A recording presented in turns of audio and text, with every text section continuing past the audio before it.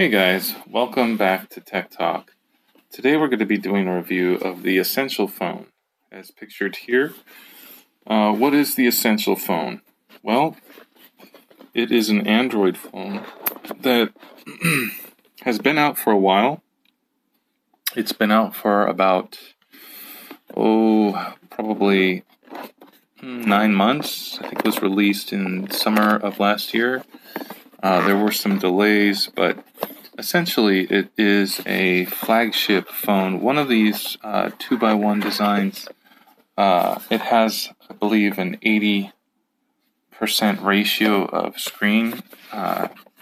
So basically you have a larger screen in a smaller format. The screen size is 5.7 inches versus a 5.5 inch, so it's larger than that. But there is a little sacrifice because there's a notch, and sometimes you can't utilize the full size of the screen. So I wanted to show you just a little bit. This is how it comes. Get your SIM tool ejector, a little bit of legal paperwork there, and a nice charger here. This is a 24-watt USB charger, which I like a lot. The design is very nice. You get a adapter tool. So this is USB-C to 3.5 millimeter jack, and it's a very nice braided cord. Looks high quality. And then the power cable is the same. It's USB-C to USB-C. So there is no you have to have a USB-C port to plug this into your computer. Luckily I do, but some people may have a problem with that. So just be warned, if you want to plug this into your computer, you're going to need a USB-C port for that. But the cable itself is very nice. The braided nylon seems very durable and tough. So the unit itself has a ceramic back, as you can see, dual camera with dual LED flash, and these two things here are a pin connector for a 360 camera, which I will not be purchasing. Take that off there, and then we have our 5.7 inch screen, which is 2K resolution. So the resolution on this is pretty darn good. It is not an OLED panel. It's just an LCD, IPS LCD screen, but the blacks, as you can see, are excellent. The screen on this, even though the contrast ratio, is a little bit less than my Xiaomi Mi Mix 2, the blacks seem deeper on this phone than the Xiaomi does, which is interesting to me. I was not expecting that. So, as you can see here, the edges are titanium. It's all glossy. It does fingerprint up pretty quickly. And there's nothing at the top. No 3.5 millimeter headphone jack, no microphone, and really nothing there. It's just looks like an antenna band and an antenna band on the sides. On the right side we have a power button and then 2 volume buttons on the left side. Again, there's really nothing at all except for the antenna bands. And then on the bottom we have a speaker on the left, microphone on the right, USB-C in the middle, and the SIM tray. That's an odd place for a SIM tray. Usually they're on the side of the phone, but that's the way Essential did it. So the specs on this are 128 gigabyte of UFS 2.1 internal storage. So it is a fast internal storage, not like the some phones with eMMC 5.1. Right now you can get this phone for $399 on Amazon.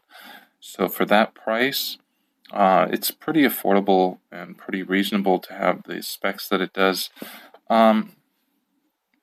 So again, just getting back to the specs, you get 4 gigabytes of dual channel DDR4 RAM, the Snapdragon 835 processor, which is an octa-core chipset, clocked at 2.45 gigahertz. Lots of internal storage that is high speed. There is no slot for an SD card. You can only put one SIM in here, and it has Gorilla Glass 5 on the front, which I really, really appreciate. And that's about it as far as the specs go. The camera, I believe, is a 12 megapixel in dual 12 megapixel sensors on the back, and then an 8 megapixel on the front. To me, the device does really well. As you can see here, this is pretty low light, and actually it looks a lot brighter than my Xiaomi Mi Mix 2, which I'm recording this on right now. So some people have said it doesn't take great photos and all that. Well, possibly in earlier iterations of the software that may have been true, but my experience, the camera works really nice. It's at least as good as the Mi Mix 2. It may not be as good as a Samsung S9 or an iPhone, but for the cost, it's definitely a nice camera. So again, the dual flash on the back as well. So how does it work? Well, it's a mixed bag. I like the software a lot. I like the design cues. I like the boxiness of the phone. It actually fits in my hand really well. It doesn't slide. My Xiaomi Mi Mix 2 has rounded corners, and it's real easy to slip out unless you have a case. This one is pretty grippy. I'm surprised by that. It doesn't slip or slide out of my hand. Of course, if you have it on a surface, that's a completely different story. And the notch, I wasn't sure if I was going to like that notch or not. It doesn't bother me for the most part, so I'm not so concerned about that. One of the things I do like about having stock Android is there's no bloatware, and I also get Wi-Fi calling. On my Mi Mix 2, they have not put Wi-Fi calling on the phone yet. And this LCD panel, again, it's just spectacular. It really looks nice. It's deeper. When I compare it to the Mi Mix 2, I can really see the difference in resolution. The 2K resolution is much better. And I really didn't think that was going to be such a dramatic difference to me, because I've been using 1080p screens on my phones for a while. I had the the OnePlus 3T, and then the OnePlus 5, and then after that the Xiaomi Mi Max 2 and the Xiaomi Mi A1, and then now with the Xiaomi Mi Mix 2.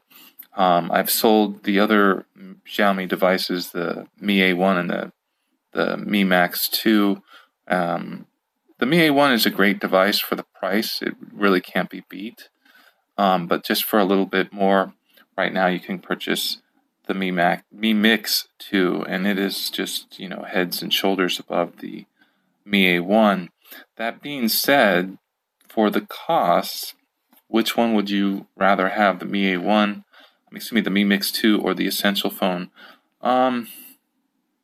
It's not an easy thing for me to say.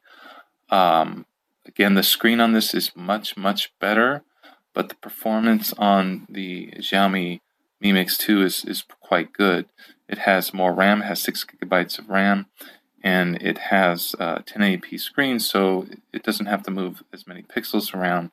So performance-wise, it performs better, even though it has a ton of dual apps that cannot be uninstalled and are kind of difficult to disable, although you can do that. So software-wise, I certainly enjoyed the experience on the Essential phone a lot better. Performance-wise, it's a little bit noticeable, but not much noticeable as far as the difference. It's more just the benchmark scores, and then you have to take that with a little grain of salt, because sometimes these processors, when they run hot, they throttle, and so you're not getting an accurate read. One of the things I've noticed about the Essential phone is that it does heat up, so it's definitely throttling quickly, whereas my Mi Mix 2 with the 6 gigabytes of RAM doesn't seem to throttle too quickly, and it gets really good scores as a result of that. So I don't know what's up with the software that Essential is running on this. It should be stock. It should be slim and mean and fast. It should get pretty similar scores to the Mi Mix 2. Now, the Mi Mix 2 has more RAM, and it's got a lower resolution screen, but it has a lot more pre-installed apps by default.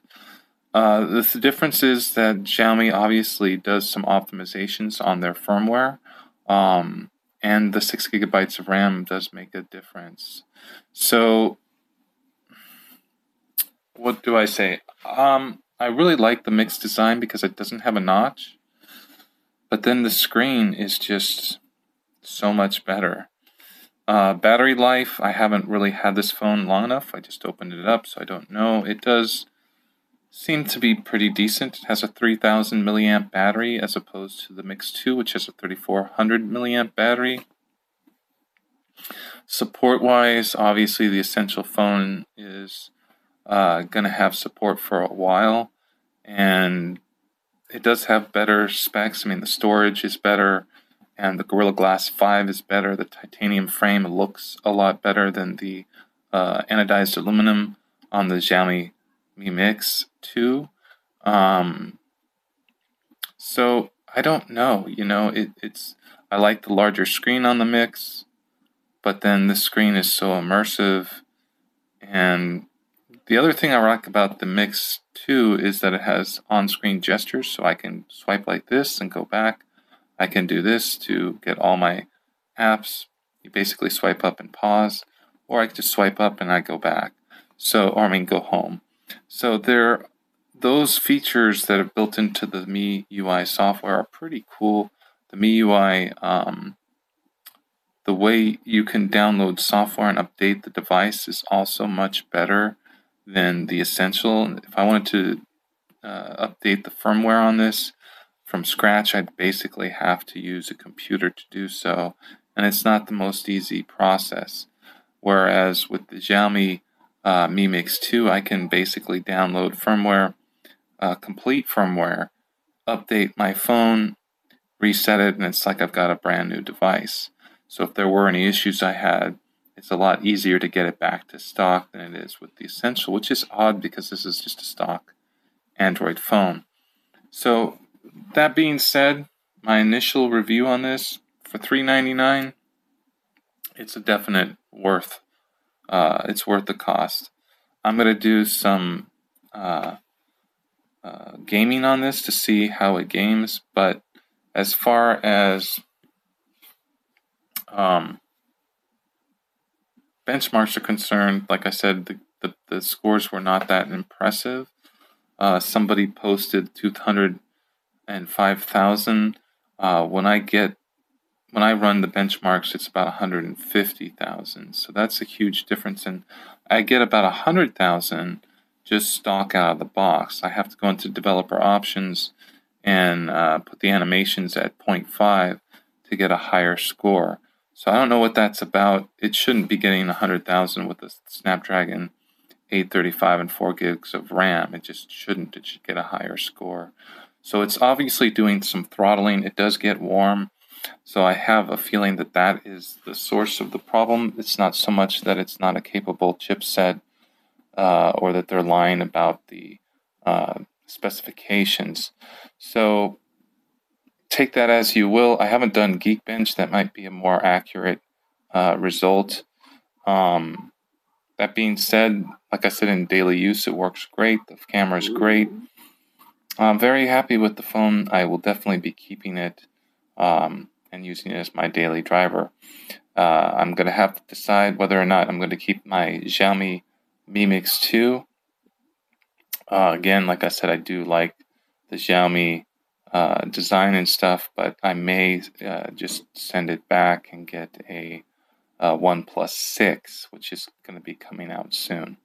So that's my honest opinion of the Essential phone. I think for the cost that they have now, even if it was at $350, I don't think they could really sell it for much less than that, because honestly the hardware in here is not cheap. It looks like a really premium device. And the other thing, like I said, it does have some extra features like the T-Mobile Wi-Fi calling that I can't even access on my Mi Mix. So tell me what you think. What you think about the phone? I really love the design of it. It's stellar. It's smaller than my Mix 2, which is already smaller again than most normal 5.5-inch screen phones, and both of these phones have a larger than a 5.5-inch screen.